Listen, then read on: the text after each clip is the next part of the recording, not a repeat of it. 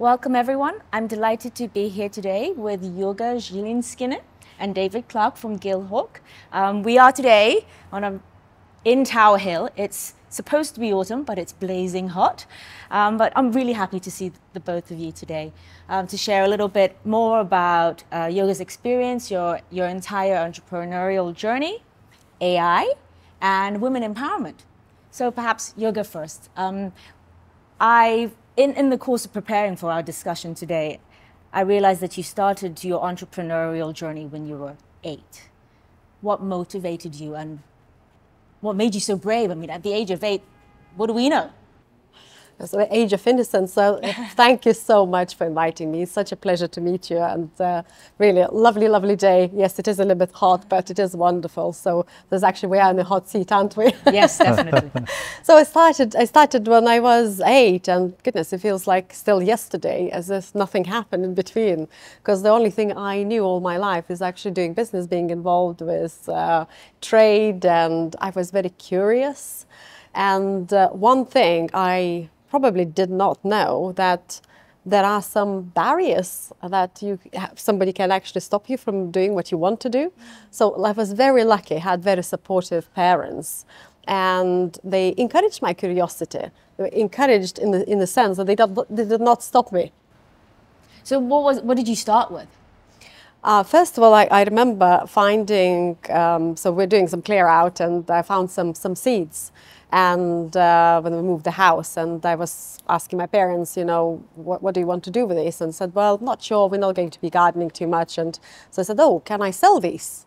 Because we lived literally next to the market, and I saw people selling seeds. So I said, I could do something about it. So I found the seeds and I took it to the market. My great uncle helped me to do the pricings and things like that. So went to the market together. So that was your first business model? That was my first. So literally my great uncle was my first mentor, I suppose. And growing up through this entrepreneurial experience, were there specific values that you found that has grown with you to where you are now today? One thing that an entrepreneurial world and journey, if you're truly entrepreneurial, you don't know exactly what's going to be happening. So you are prepared, you think you are prepared, you do your plan, you do everything, but things do not come the way sometimes you plan, and then you have to think very, very fast in order to either capitalize on your potential opportunity that just came about that you did not plan, or the way to withdraw from it. So even going back when I was 8 and when I was selling seeds, and one thing I did not do now looking back, I had a massive queue for my seeds because I was underpricing my product. Now I know, then I didn't. At what point did you realize? Or much later on? Much later. Because I was talking with my great uncle, so we finished our trade day within an hour. And yes, I made some coins, I had some cash, and I was very, very happy. But at the same time, I was thinking, well, the others are still selling, and everybody all of a sudden were buying from me, and why I was so popular. And then when I spoke to my great uncle, I said, I think your pricing was a little bit different to everybody else. So from selling seeds to becoming a linguistic genius, what was the path that you saw, visualized for yourself, and what brought you there? I love languages. I love languages all my life, and I was very, very fortunate that I got to learn English from an early age, as well as Russian and Lithuanian is my native language. And I always loved to read, and I always wanted to see how things are evolving in other countries, and I was very, very, very curious. And knowing languages open the world to you. So this was my passion. And when I was in the UK, whilst I was studying, I was invited to do some interpreting as a student and translating as well. And that's how I discovered the professional translation world. And I absolutely love it. And technology. And technology. How did that happen to you, well, to the both of you really? How did technology come into your life and basically your business? I think the biggest thing, and Jurga asked me to join a few years after I finished with my previous career, to look at the advances in technology, but also security. There's so much data out there, and people don't always think about what happens to their data, how we give it away freely.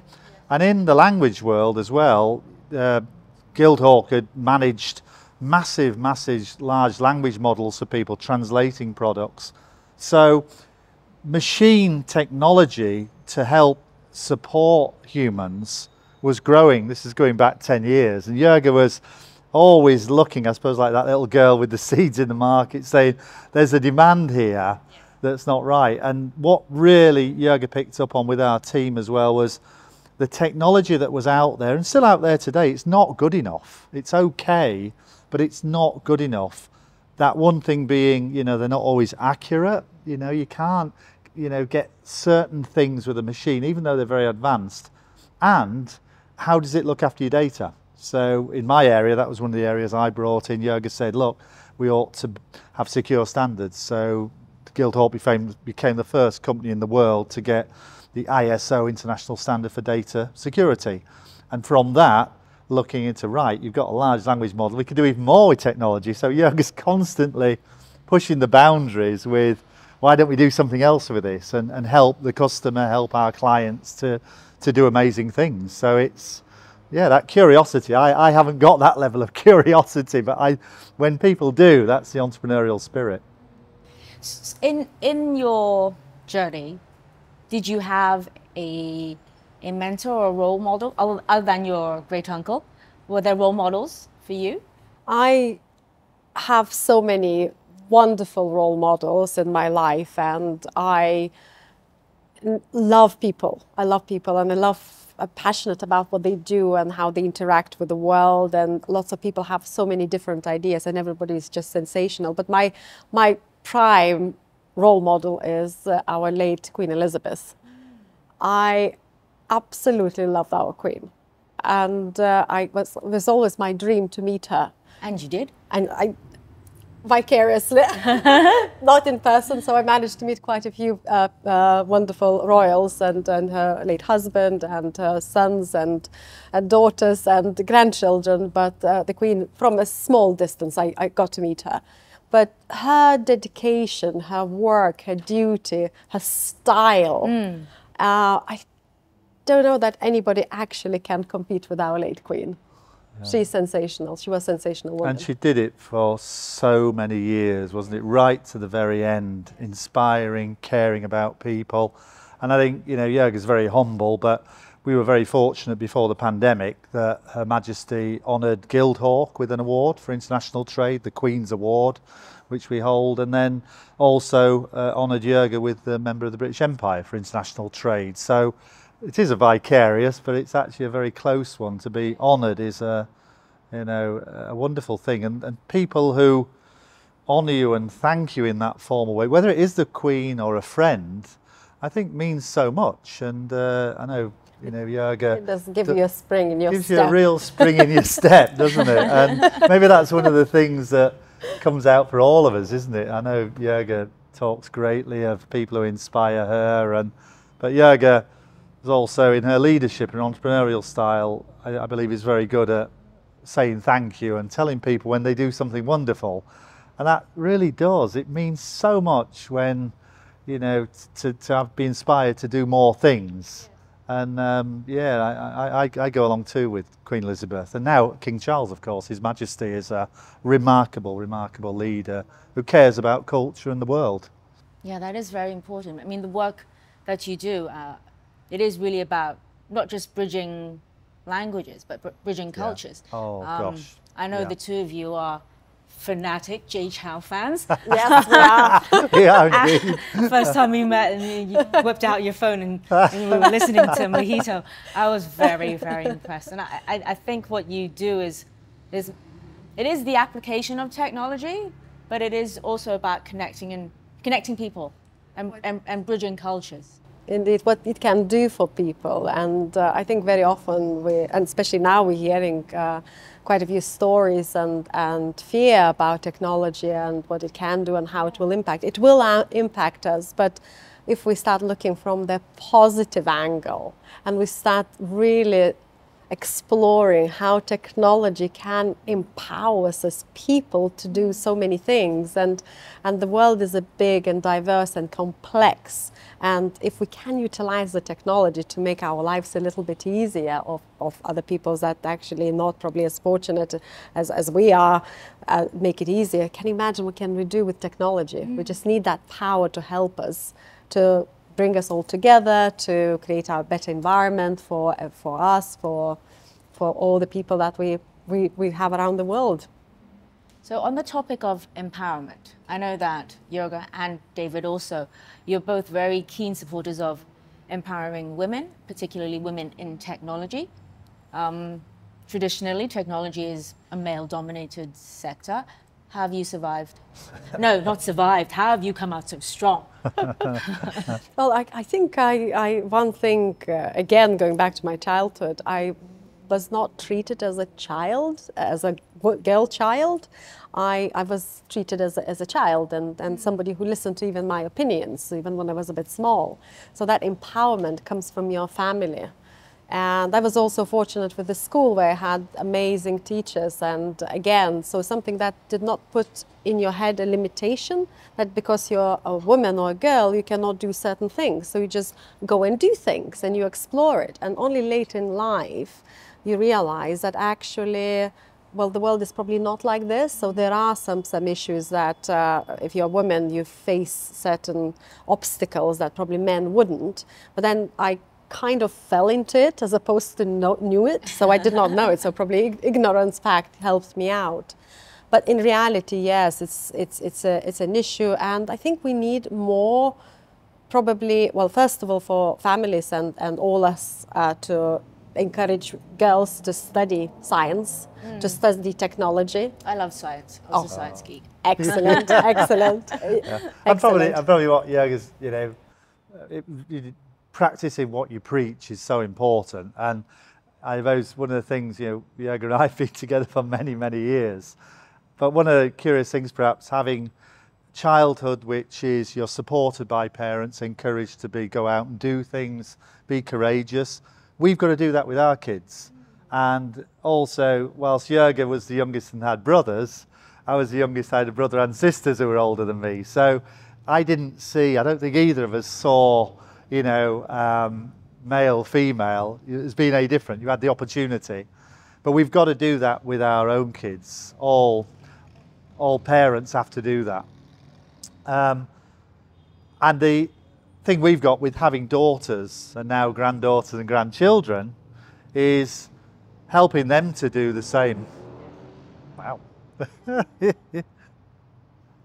I completely understand and agree with that. We have three girls, and no, we don't tell them there's any difference between girls and boys and the things that you can learn, the things that you can do. Our youngest plays ice hockey. They have girls versus boys when they're doing training. So when they're doing, they're having team matches, and you can see the power behind the girls. They're like, let's do this.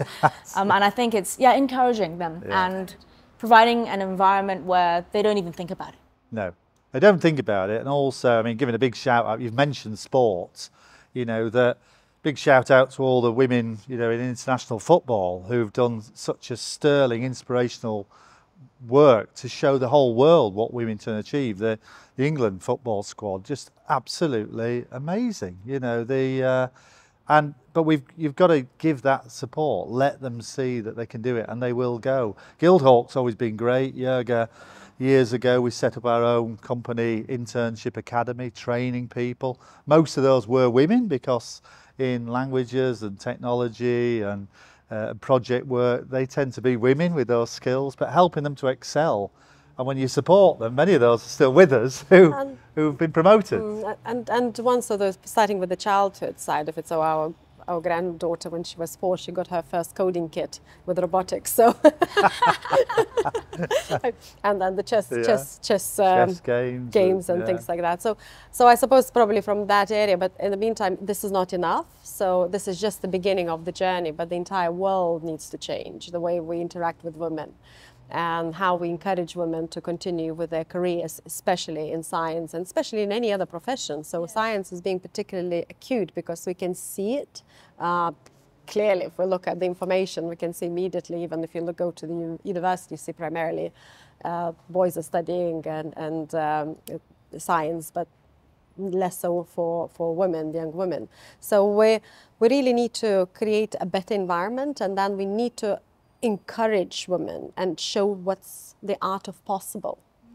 And the work environment that we're creating, we have to make sure that it's also suitable for women, because women work in a different way. And the only thing we need to do, we need to create or slightly change the environment. And now we have the power, that ability to do it. And as David mentioned, so we're acutely aware of it, and we're always searching for our amazing female coders. And when we find one, we just say, wow, it's sensational. So it's like a victory. And met one yesterday, didn't we? Yes. Fantastic. So and when we meet, and those actually choosing the career paths, and when I get to mentor them, so I encourage them. But at the same time, I think we need a lot of work to do to create this environment suitable. Yeah, I think one of the things we've got to, Jurga's mentioned this when she was speaking at Chatham House in London, and this was talking about female empowerment with the G20, and I think Jurga made a really good point. We've got to keep collecting data about, you know, if we have more women in the workforce, more skilled women, it'll create X billions in growth and prosperity, new jobs. We know that. We've collected this data. We now need to just get on with it and do it. And this is what Jurga's get on with it, you know. So Jurga and David, on the topic of women empowerment, other than women in tech, I know that both of you have interests in other different areas where you're also empowering women. Perhaps you could share a little bit about your projects, especially the one in New York, or traveling to New York, not in New York, yeah. So we, David and I, we have been trying to work on so many different areas, and I think we just can't say no to things most of the time. Yeah, it's different. Yeah, it's a good thing and a bad thing, is when you can't say no. But I think Jurga had been very, as you know, we're a woman-led business with most of our senior management are all women, and you see the tremendous skills that they bring, both with languages, technology, and also project and process management is a really good thing, which is why you see terrific women in engineering, you know. But collaborating, I think everything, Jurga's often said this, men are really good collaborators. Sometimes. I've noticed that, at least from our experience that we've seen, and I've seen that probably women could be doing a little bit better at collaboration. And now going back to the United States, one of the countries I've seen amazing collaboration. Again, I'm talking from my personal experience. I'm sure other countries, in other countries, women also collaborate. But there I saw an exceptional example of women. When they came over, we hosted Greater Houston Women's Chambers of Commerce here in London in 2014, and when they arrived, we were so inspired by their by the work, by the vision, by them supporting each other. But also, I think what was very eye-opening to us when they said it's not just about female collaboration on their own, it's about also us all collaborating as a society, men and women, to empower women. So what we're looking for equality in terms of recognition of ambition and skill. And I thought that this was such a great observation. And we have been working since with the Greater Houston's Women's Chambers of Commerce. And David? Yeah, and I mean, I think with the Americans, where they have the women's chambers of commerce helping each other, of course, remembering that men are involved too. Businesses support them, businesses back these, they share experiences. I've been lucky to be involved in those. Our British chambers of commerce, as you know, in Hong Kong, the Hong Kong British Chamber, superb institutions where people collaborate. And I think it's a duty on all of us, men and women, parents, friends, brothers, sisters, employers, to all be helping to empower. Because what we're doing is we're empowering the next generation. We can build something amazing. We can do amazing technologies with all our machine translation. If we build it and we say fantastic, we don't hand it over, then really that's not good for the future. We've got to keep the continuity. Keep and the building. great businesses do that. They hand over, they inspire. Yeah, so we talk about institutions or private institutions helping women, but also governments have a big role to play. So I was quite chuffed actually to be invited by all-party parliamentary group for women in enterprise. Yes. So I have been part of this group for over 3 years. We're still working on it. So we need lots of policy change, and as we previously talked about, because it's very easy to talk about the information and that gathering of information, and we kind of give an illusion of action as opposed to acting. And well, hopefully in the near future we will be able to action at least some of the recommendations that are coming out from so many reports. I read in the last 20-30 years, I read thousands of reports probably by now, at least hundreds, long reports, and they keep talking about the same thing, and this has been going at least through my life, at least for 30 years. So I don't think I would like to be continuing talking about this for the next 30 years. I would like to see the difference in the world, and as David said, and we tried our best through our work, through our engagement with different organizations to actually see that action happening. And it means positive things you can see. It's great to see, you know, in Hong Kong and in the UK, women in leadership roles, very inspiring leaders, extremely good at their profession, and then in a leadership role, often working up through those ranks. That can and must be in every single profession, every trade. Across the road at the Tower of London, I know we have 2 female beefeaters, the yeoman warders. You know, Oh, wow. people would say, "Oh, I that. thought beefeaters were always men." Yeah, I always thought they were men. You know, Yeah. there are women beefeaters there, and they've gone through exactly the same. They've had the accomplished time in the military. They've risen to a warrant officer, senior sergeant. They've done their service, and they're there. Why does it have to be just for men? And we can do it. Every single profession can do that.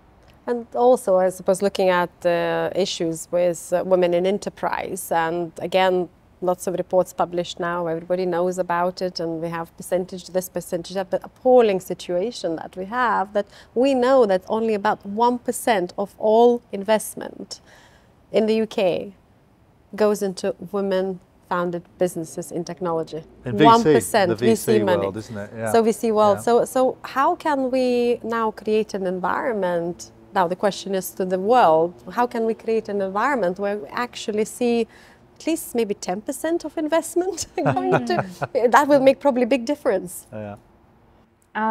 In the tech world, I mean, it could, one of the reasons probably is because traditionally in the finance sector and tech, it's male dominated. So perhaps in their heads, it's just when they make the pitches, they understand the male language better than how women express themselves, perhaps. I mean, I've heard this many times from people who are involved heavily in pitches.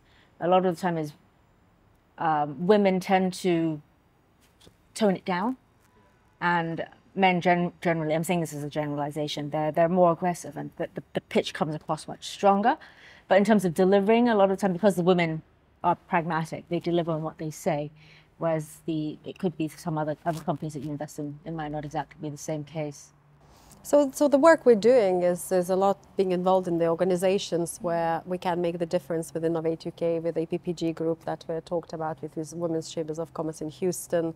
I'm also sitting on the Future Advisory Board for Sheffield Hallam University, so where we look at not just about how to get more women into technology, but what technology would look like 10 years later. Yes. This is so exciting. So what kind of professionals we will need? And this is the bit that we could probably do. So we keep looking at the past, what happened in the past. So maybe we should start looking into the future. And once we start looking into the future, perhaps we will see how we can bring more women into the future in these leading roles. Yeah, I think that is a big, you know, during the pandemic, we, as a business, worked with British government and our board, lots and lots of research saying, look, when we come out of the pandemic, this wasn't the pandemic, it was a pandemic. There was another big pandemic in 1918, and things accelerate, things change and pivoting. And that's where Jurga had started saying, well, we need to now look at what next. How do we upskill people, upskill our staff? They're all ready, putting them on courses, getting them ready, researching. And what came out? Well, Hong Kong is the centre of construction industry, on innovation, technology. It's perfectly placed. So actually, how do we get preparing for that? And that was a benefit of looking forward. So I completely agree with Jurga. We don't just need a 2-year plan, we need a 20-year plan. And that then inspires people to think, oh, I'm going to be on this journey with you. I want to go there. I can see what it looks like. And if it isn't quite, the destination isn't quite the same, that's not a problem. It'll be special, it'll be amazing. The enjoyment along the journey will be fantastic, and people will learn, grow, and want to do more. If we just sit in the past or complain about the present, we're going to keep in the present talking about the past and talking about failure. We'll never grow. So I do agree completely that, and Jurga's been an entrepreneur very much in this area, looking to what the future looks like. Let's build that picture. So I'm curious, how long have you two been together? We met in the 12th of January 1999. I think it was a Tuesday night. It's coming to a quarter of a century now. And I mean, oftentimes you hear people say, there's a Chinese saying, behind a successful man there is always a woman. Behind a successful woman there is always a man. How have you supported Jurga in everything that she does, and vice versa? I've said many times, you know, the tremendous support I've had from Jurga, just like my family from the very beginning. I have got a certain skill set. There are so many things. All of us are good at certain things. I've been very lucky, but I've got that blind spot. I've got things I can't do. And a chemistry, a friendship, when your partner has all those strengths that are your weaknesses or your blind spot and can do them extremely well, makes for a fantastic team. You collaborate. I don't compete with Jurga at all. Equally, I know that Jurga understands that I have a certain skill set, rather different. I'm not technical, I'm not brilliant at linguistics, but you bring those different skill sets and it becomes infectious. And that's not just a couple, that extends then to friends, family, a business, to relationships. And you know, what is 25 years? What's 100 years? It's a drop in the ocean. It's about that driving forward, helping each other and collaborating, trusting each other. And I think that's where, you know, hopefully I've been able to support Jurga, because she supports me too. We you know. So it's a true partnership. And it was when we started working together, it was 2012, and by then I worked by myself. I had my own office, and all of a sudden we found ourselves working about a meter apart. So, and we would walk to work together, we come back from work together, we will sit next to each other. But we didn't know what each other were doing, because we had different responsibilities. Which was very unusual. So I used to sort of used to joke that, well, actually I knew about David's work more than I know now, since we started to work together. But as David said, it is about true partnership. It's about respect for each other. It's about understanding what my weaknesses and what my strength, and so is my husband's, my partner, and then also having fun and making sure that we have a good laughter and spend the time together. You took my other point, and I think with all friendships, when you think of your best friends from schooling, from work, and you know, your best buddies, isn't it about that ability to, you know, have fun together, laugh at yourself, you know, when a friend can, you know, laugh with you, you know. Jurga's brilliant with her languages, you know, I can't speak Russian. You know, when I've worked overseas, some of the consultancy I do in Europe, occasionally we've then gone back with friends, and you know, Jurga's language skills, we have another experience, but it's always humour and our great love of music, dancing, language, culture, history. That suddenly, I think people warm to you, don't they? And we have So such fun. it's almost like having a best friend all the time next to you, so you don't have to even make a phone call. So just talk. Oh, that's so sweet. You just talk. Even most of our friends are saying, "Oh my goodness, guys, how you always together?" So it seems to be like if one person is there, then the other one is always. And maybe that is the thing, that we also share interests in some things that we absolutely love, but we're not necessarily good at. You know. For example. Jurga can't sing, I can't sing, but we love all music, but particularly, sort of the 80s, music from the early jazz age. Alex Mendham is a friend of ours, an orchestra who's the world's best. He's a legend in the best 1920s, 30s orchestra in the world. He's a friend of ours, a beautiful singer, beautiful orchestra. We've got a partnership together. We've been translating songs with him for the first time in history, some historic songs that are part of a project to bring cultures together, with different languages. Chinese translations for the first time in history and vice versa. But actually, whilst we're so passionate, we can't sing. You wouldn't want to hear it. But we love music and we love musicians, and also lovely to be able to support young musicians, and especially at this moment where musicians are struggling to make living. And their passion, isn't it? Seeing their passion. Helping them. Yeah, music, song, dance crosses generations, crosses boundaries, crosses cultures. You can understand it even if you don't understand the words, and that's the beauty of the style and thing of music. So, but it's funny that we both share that passion and love people who've got that passion too.